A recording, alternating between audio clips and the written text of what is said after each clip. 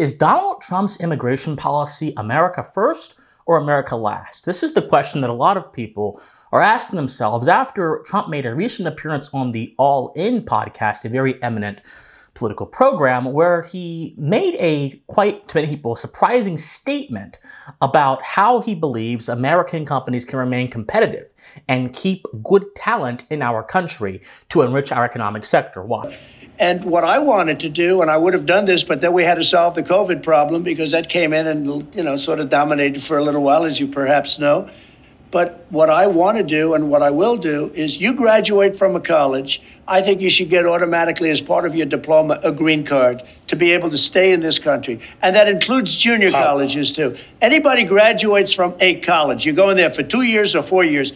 If you graduate or you get a doctorate degree from a college, you should be able to stay in this country. And you know more stories than I do, but I know of stories where people graduated from a top college or from a college, and they desperately wanted to stay here. They had a plan for a company, a concept, and they can't. They go back to India, they go back to China, they do the same basic company in those places, and they become multi-billionaires employing thousands and thousands of people, and it could have been done here. Well, that response that you saw, that he was allow people to get green cards if they graduate from college, has elicited a massive backlash from across the right. There are plenty of people on social media who have been reacting by either saying that Donald Trump has sold out to whatever nefarious force is making him sell out, which is quite unclear to me. There are some that are saying that Donald Trump does not care about preserving American culture from foreigners. There are others that are saying that Donald Trump has officially become the herald of the America last position, which was endemic to our American system for the past 30 or so years under the auspices of the neocons and their adventurism, both economic adventurism and military adventurism, which both went hand in hand, by the way, across the world. And while I think these responses are, necessary to start a conversation, many of them are actually missing the deeper significance of what Trump is saying, and they are actually simplifying his immigration policy program to an extent where it can be strawmanned and attacked without it being given any charitability whatsoever. So in this video, I'll be addressing that. I'll be trying to work through some of the assumptions that are inherent in the arguments being made, and also some of the assumptions that are inherent in Trump's policy proposal. But before we get to that point, hello everyone. I am Christian Watson. I am your host. If you enjoy political and social commentary with a philosophical bent, then I of course must encourage you to like this video, comment on this video, subscribe to this channel, and even if you disagree with me, because disagreement is the most important part of a civil and functioning society, and it is an indispensable aspect in the process of truth-seeking that I seek to inspire all of you to go on if you've not gone it already, or to continue if you've already gone down that venerable path. So please, please, please be sure to subscribe. Now onto the video.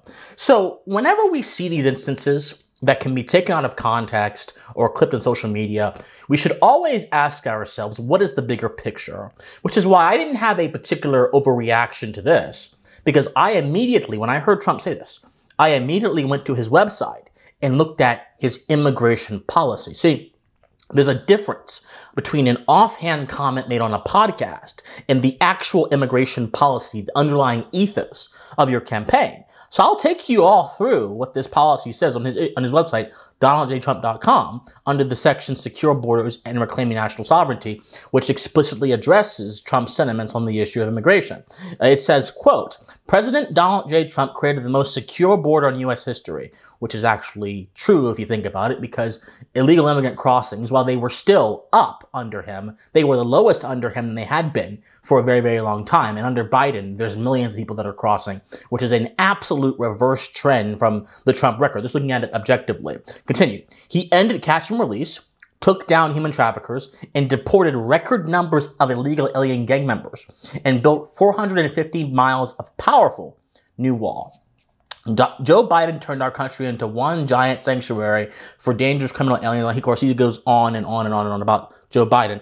But then he says, in offering a prescription to solve for Biden's issues, he says, quote, President Trump will shut down Biden's border disaster. He will again end catch and release. He will restore Remain in Mexico and eliminate asylum fraud. Now, for those of you who are schooled in this, you'll understand that one of the biggest issues with asylum seekers is that they can come in the country, claim they are from a country that has a bad political situation, apply for asylum. They are then given papers. They are released from the detention centers that they were in, and they are allowed to go throughout the country unmonitored until their court date, some of which the court dates are decades ahead, or the court dates will never happen due to backlog. That's a problem, and even if you are pro-immigration, that's a problem, because this actually ultimately harms the ability of immigrants that love America to come into America and to enrich our culture, because there are people that have taken up spots, that have taken up space, and that are not being held accountable to the same rules those immigrants are supposed to be held accountable towards. So Trump is talking about this in his policy prescription. He also says, in cooperative states, President Trump will deputize the National Guard and local law enforcement to assist with rapidly removing illegal alien gang members and criminals. He will also, and this is going to be significant for the comments we're addressing in this video, quote, he will also deliver a merit-based immigration system that protects American labor and promotes American values. That is the most important aspect of this policy prescription. Now, of course, many of you may say, Christian, this is vague. But here's the thing.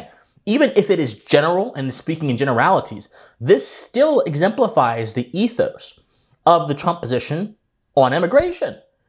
So we now have to ask ourselves the question, in light of this, in light of wanting to take down illegal alien gang members, in light of wanting to rein in the asylum system to ensure that people are accountable when they come in our country, because that's been one of the biggest causes of the migrant crisis, in light of wanting to have a merit-based system that still considers the needs of American labor, i.e. America first, in light of all of these different policy points, we have to really ask ourselves, how in the world can Trump be considered America last? Well, we now have to get into the philosophical portion of this video where we ask ourselves, what does it actually mean to be America first? Many of you may say to me, well, Christian, this question must be rhetorical because it is actually quite simple. To be America first means you put our people first. Okay, fair enough. What does that mean? What does it mean to put our people first? And this is where a lot of people just go blank, or they don't dig deep, or they will offer me another simplified anecdote that only addresses the question in a half-portioned way. They will then say, in terms of how America should act on the global stage, that the considerations of the American people should be placed before the considerations of any other people. All right, I think that's actually a very good way to express one pillar of the America First paradigm, but there are still several other pillars that intersect with different domains that are left unaddressed by that statement. But I agree. America First, in the sense of foreign policy, is a moral position that stems from the national obligation that our politicians are supposed to have to the people, and not to entangling alliances, not to global partnerships, not to multinational groups that wish to take America away from its borders and invest it in other countries that are not our own. That is one pillar of the America First project. But when I ask this question in a more broader sense, that explanation does not suffice when talking about economics. Because in this globally interconnected economic world, which, by the way, the interconnected global economy is partially what made America a superpower with economic prowess beyond any other country in the world at this moment, although we're declining most certainly. China's catching up, Russia's catching up, but still, we're declining. But for centuries, we were the dominant superpower because of that interconnected economy and because of the power of free trade. So you have to ask yourself, in terms of the economic domain, what does it mean to be America First? Does it mean that you're going to only hire and buy American? I think it's actually a good sensibility to have, buy American and hire American, but that cannot be your complete economic philosophy, because America, if we understand the economic principles of comparative and absolute advantage, America is simply one country with one people that have a particular set of skills that can be leveraged and should be leveraged for the benefit of our country, but you cannot leverage those skills for every other area, for every other skill set. This is why comparative and absolute advantage are concepts in economics that must be observed. So it actually is America First to ensure that we have people, even if they're from other countries, to enrich our current economic skill set, to enrich our current productivity skill set, and to bring in skills that may have otherwise gone lost simply by relying on the domestic population. Now, this does not mean that it is absolutely useless for us to have an American-centered labor policy. In fact, we should have an American-centered labor policy for the reason that we should have a foreign policy that's also centered on ensuring the needs of our people are put ahead of the needs of others.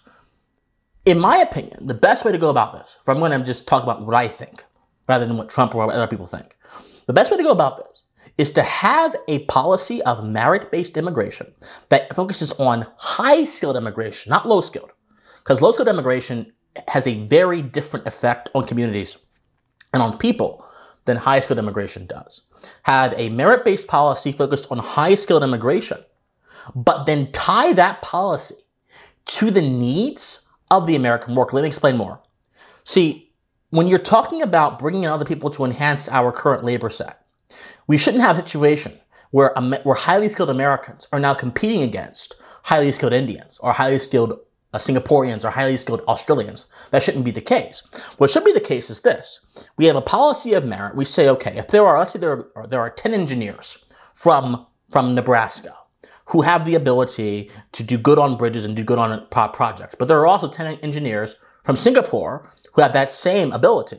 Now, let's say if we look at them on the basis of merit, they are equal. All things are equal. They have a similar level of skill and accomplishment, and having either of them work on the project will not be deleterious, and it will not be extraordinarily beneficial. It'll just be around the same result. If that's the case, the American worker ought to be prioritized. Now, let's say this.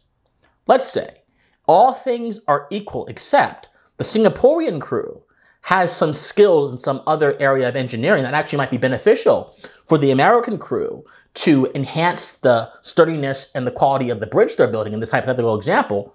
Therefore, bringing them in would not only be good economically, it'd be good socially, because we now have a structure that won't be dilapidated and falling apart, or it'll last for longer. Well, then the Singaporean crew should definitely be considered at the very least, if not brought in. There are no, as a great economist once said, there are no solutions, there are just trade-offs. And when you're talking about economics, you must understand you're talking about a game of trade-offs in the economic sense. But in the moral sense, you're also talking about a game, right, of ensuring that people in society have the best possible way to enjoy the world by having what is common things that the government has agreed to provide, even if they shouldn't be providing them, like bridges or whatever, ensure that those are working, and just in a basic skill sense. And so you need to have people that are willing to be up for the job. Now, I think that there's a case for privatization of some of these projects, and I think that if privatization was actually part of the conversation here, the immigration issue would become less and less of a political issue and more of an economic issue. But that's a different story, different day. So to kind of tie all this together, there's another aspect of this that I want to address that is going unaddressed, and it's that a lot of people on the right are having an overreaction to the excesses of the left on immigration. The left has proposed this policy of universal beneficence and of open borders that has essentially allowed our country to become little more than a backdrop for all the problems of the world, regardless of the needs of our own people. And in doing that, that has caused a lot of anger, a lot of justified, righteous anger in the hearts of many Americans. And so we have to understand that this goes to a deeper problem of citizenship. American citizenship is perhaps the most unique category of citizenship in the world, because American citizenship is not actually concerned with your economic status. It shouldn't be concerned with your legal status. It shouldn't be concerned with the country of origin. American citizenship is first and foremost a moral proposition. Now, some people will say that citizenship is a sort of contract with the dead. That's what Edmund Burke said. That's not true, because the dead don't speak, right? The dead don't speak, and I have no obligation to the dead. I have obligation to people that are living and with me right now in this world. It may be a good idea to listen to the advice of older generations. That's why I'm a conservative. I absolutely should listen to the advice of generations that passed before me, if that advice is good. If not, then it's crap. I'm not going to listen to it. But citizenship is not a contract with the dead.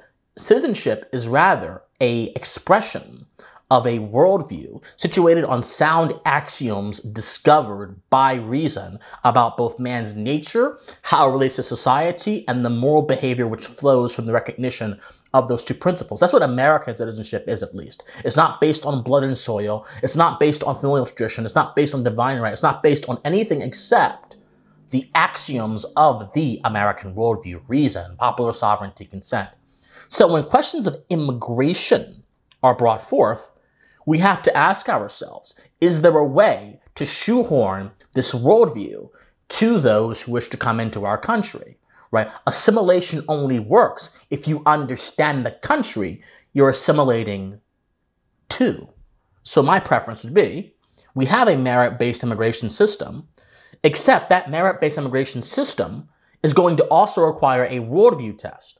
And if people from other countries fail the worldview test, if they fail to affirm the premises of the American founding, if they fail to affirm the goodness and the righteousness of natural law and natural rights, if they fail to affirm the importance of reason as opposed to superstition as a political value, if they fail to understand the proper domains of government, if they fail to understand the importance of community, which would all be included on that test, by the way, in this situation, they shouldn't be let into our country. People who are really worried about the preservation of America must understand what America is, or else they're not putting America first. They're putting their idea of America first, no matter how flawed that idea may be. Therefore, they are captured by a specter that is not reminiscent of the truth. It is instead a reminiscent of vain imaginations. There's a way to do immigration that does not harm the American worker and that only enhances American society. There's absolutely a way, but it must be done consciously, and it can only be done once we have dealt with the migrant situation, once we have torn down the entitlement system, and once we have fully expressed as Americans our willingness to defend our unique worldview that has completely and utterly altered human history because it proposed a new, but really an old idea about how humans are that went to the core of our abilities and unlocked a flourishing unlike we have ever seen before in this world. So that kind of immigration, worldview immigration, tied with merit, should be welcomed. Everything else, let's talk about it. So to close, I don't think Trump's policy is America first. I don't support just stapling green cards to people's diplomas. I don't support that. But if you look at his policy in a more long-form way, if you look at his policy in a more charitable way, it becomes very clear. He's not talking about just handing out diplomas, or handing out, rather, green cards with diplomas. He's talking about ensuring there is a merit-based system that enhances our ability as Americans to enjoy the things that we enjoy, to live good lives, and to have the best people with the most expertise in our nation. We ought to welcome that. We ought to recognize the dimensions of that, and we ought to celebrate that rather than get stuck in our mentality that he's talking about some kind of leftist universal benevolence construct of immigration, which he's not, and then oppose it with a knee-jerk reaction. Oftentimes, reactionary ideas are not sustaining ideas because reactionary ideas require people to believe that their first impressions are somehow the correct guide for a issue, when in all reality, it normally is the latter. Normally, the first impressions inform how you approach the issue, but they are later refined by thinking and by reason. And so I think that we ought to have a lot of that here. And so to answer the question of the video, no, his policy is not America last. It is America first, with some need to understand what that phrase means to fully appreciate how it would manifest under the policy regime that he is suggesting. And so I humbly submit to all of you that is my answer. And I hope that more people don't get angry at this kind of stuff or don't have a knee-jerk reaction. Understand, appreciate, and deal with these things and the nuances they have.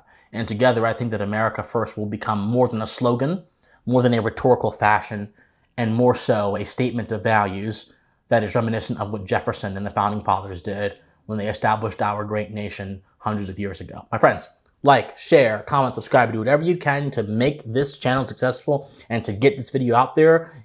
Study history, Study philosophy, remain morally convicted, and please stay pensive.